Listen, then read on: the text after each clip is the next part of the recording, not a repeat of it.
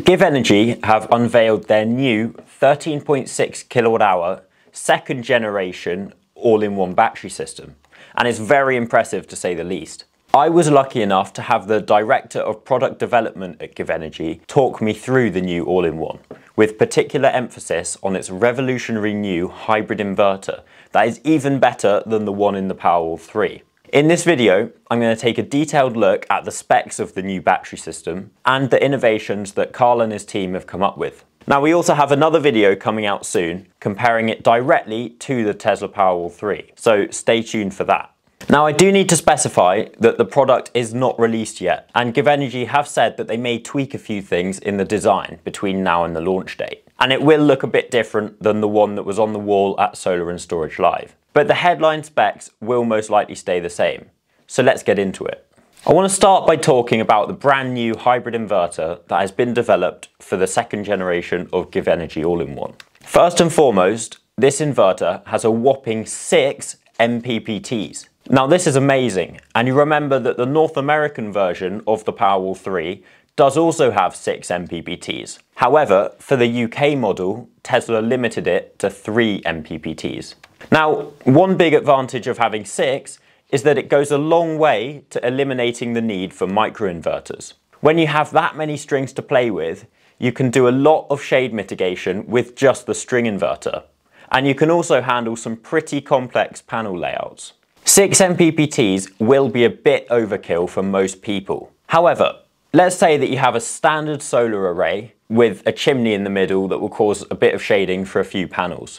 A bit like my client Sam had in the case study that we filmed. With 6 MPPTs, you'd be able to put 2 or 3 panels on their own string and very cost effectively mitigate the shading issues from the chimney without needing to put any panel level electronics on your roof.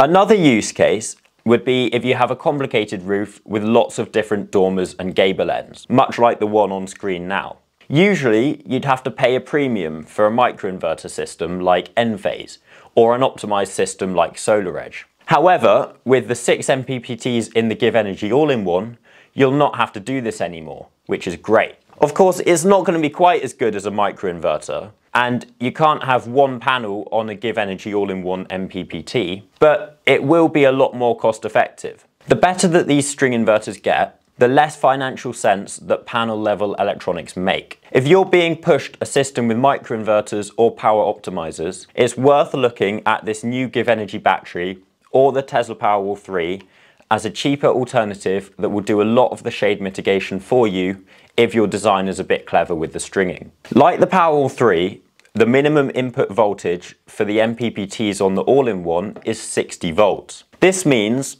that for lower voltage panels like the ICO NeoStar 2 or the newer model NeoStar 3, you'll ideally have a minimum of 3 panels on one MPPT. Alternatively, you could use a higher voltage panel like the new Rec Alpha RX series. You'll only need 2 of these to hit the minimum input voltage of 60 volts. Watch our YouTube video on the new NeoStar 3 panels that should be coming out early 2025 to learn more about those. The 6 MPPTs are also great for future expansion. If you have a roof space which you don't want to put panels on yet, but might consider looking at in the future, then the excess MPPTs will allow you to just install the additional panels and run the cables back to the all-in-one and connect them up. It makes adding more panels in the future very cost effective. Currently, with a lot of battery systems, if you add more panels on in the future, then you have to add another inverter on at the same time. But because you've got all these spare strings, you don't have to do that.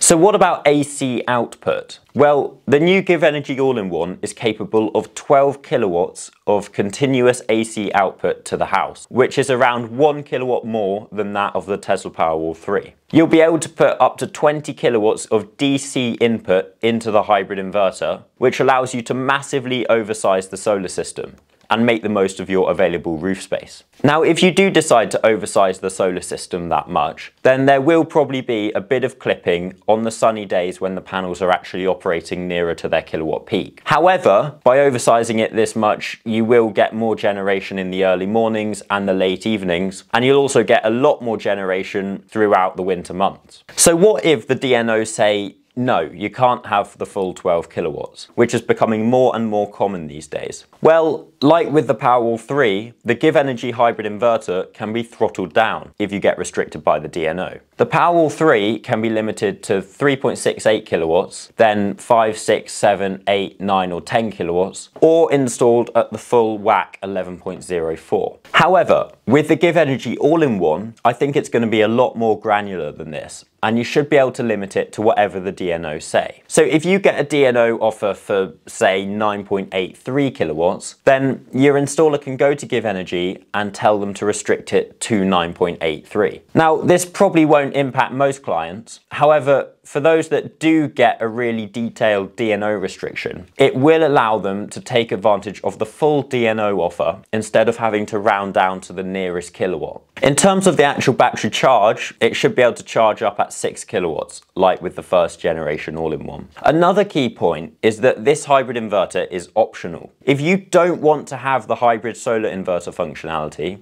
then you don't have to. The battery unit actually comes separately without the hybrid inverter installed. If you do decide to get it, then it just sits on top of the main battery unit and can be removed and replaced with a watertight plate to cover up the exposed electrical connections if you don't want it. The key benefit here is that for those that aren't getting solar PV, you don't have to pay for a redundant hybrid inverter, so you're not wasting any money on unused technology. Another exciting development that will be released alongside the new all-in-one is the new Giv-Gateway 2, and this is very special for a few reasons. Now, the Giv-Gateway 2 has a 100 amp main incomer and will be able to handle a full single-phase supply. It's also capable of whole house backup. The backup changeover time for the all-in-one is a maximum of 20 milliseconds. The first big development is the ability to separate standard backup loads and critical loads in the wiring of the Giv-Gateway 2. So let's say there's a power cut and your battery is charged up to 100%. It'll then power whatever loads you have wired on the backup side as standard. However, when the charge of the battery gets down to say 20% or whatever you've set it to in the app, then the gateway will stop powering all the backup loads and switch over to only power the critical loads. So you could separate your standard backup loads that are more nice to have and your critical loads like your lights, Wi-Fi and your fridge. And then in an extended power outage, the system will keep the critical loads running for as long as possible without wasting electricity on the non-essentials. Another thing that GivEnergy have implemented with their Gateway 2 is something called smart loads. With smart loads, you can set certain appliances to only run at certain times. Let's say you have an electrical appliance that you only want to power off peak. And I know a few people that do this with heat pumps, for example. Well, you could ask your installer to wire that into the smart load switchgear in the gateway and then pair it up with your smart tariff so that the load is only powered at a certain time. This could also become useful if you have a dumb EV charger, basically a charger that can't integrate with smart tariffs by itself. Smart loads should allow you to use the dumb charger that isn't able to integrate with tariffs to take advantage of cheaper off-peak rates. Finally, there's also a generator input, so that the setup can be used off-grid. The Giv-Gateway 2 can trigger a diesel generator to start up if the battery drops below a certain percentage. I'm not 100% sure whether that diesel generator can be used to charge the battery as well, or whether it can only power the backup loads, but I assume that it can also charge the battery. A key point here is that all this switchgear is optional. The Giv-Gateway 2 doesn't come populated with any of the fancy switchgear. Your installer will be able to buy the relevant switches from the distributors. So if you don't want the smart loads or you don't want the critical loads, then you don't have to pay for any tech that you're not using. Again, this is all consistent with one of GivEnergy's key design points for the new all-in-one, which is all about making sure that the consumer is not paying for any technology that they're not going to use. GivEnergy has added a screen to the front of the new all-in-one. Carl did a great job of explaining this to me, and the key benefit is that it can be commissioned locally without any internet connection, as well as on a smartphone via Bluetooth. When you fire the system up for the first time, the screen will come online saying, "Welcome to GivEnergy," and the installer will then be able to run through the checks on screen to set up the system. And then finally, it'll let you connect to Wi-Fi or LAN at the end if that's available.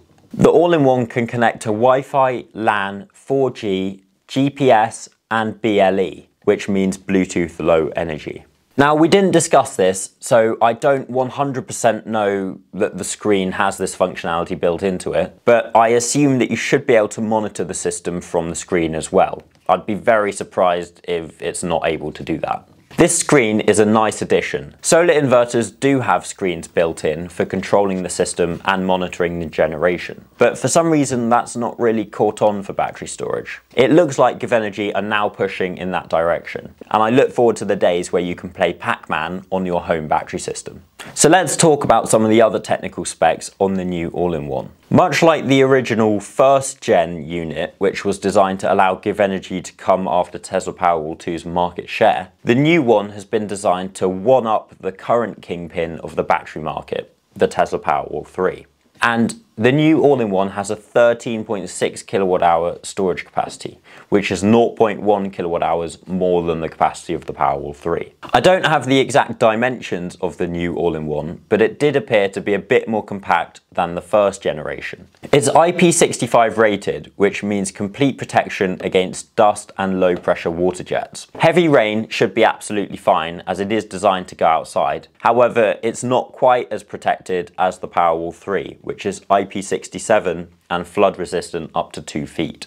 In terms of the design, the DC solar strings can be installed rear entry or side entry. Otherwise, it's the same installation setup as the first generation GivEnergy all-in-one.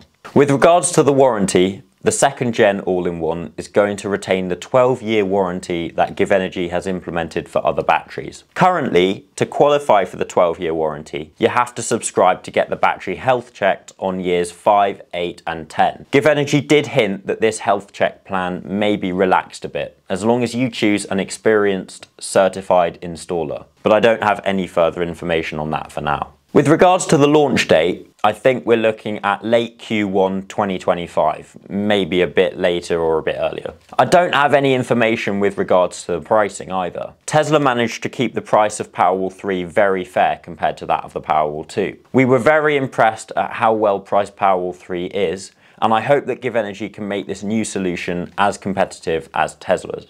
So when might you want to consider this battery system? Well, really, it's aimed at Powerwall 3 customers, and it'll be interesting to see how the Powerwall 3 market will be affected by this new product. As mentioned, there will be a video comparing this to the Powerwall 3 coming out soon. Ultimately, they're both very similar products. If you have a complex roof that requires more than 3 MPPTs, then it's worth looking at this new all-in-one. Similarly, if you like the idea of critical load backup and being able to take advantage of the smart load switchgear, then you should get a quote for one of these. Although the more complex the design, the higher the price will be. In conclusion, this is a brilliant battery system, which on paper looks like it's a properly serious competitor to be the new king of the battery storage market, especially with those 6 MPPTs. It'll be interesting to see if GivEnergy change any of the specs between now and the launch next year. If you'd like to request a quote for when it is released, please see a link on the screen now to put your name down,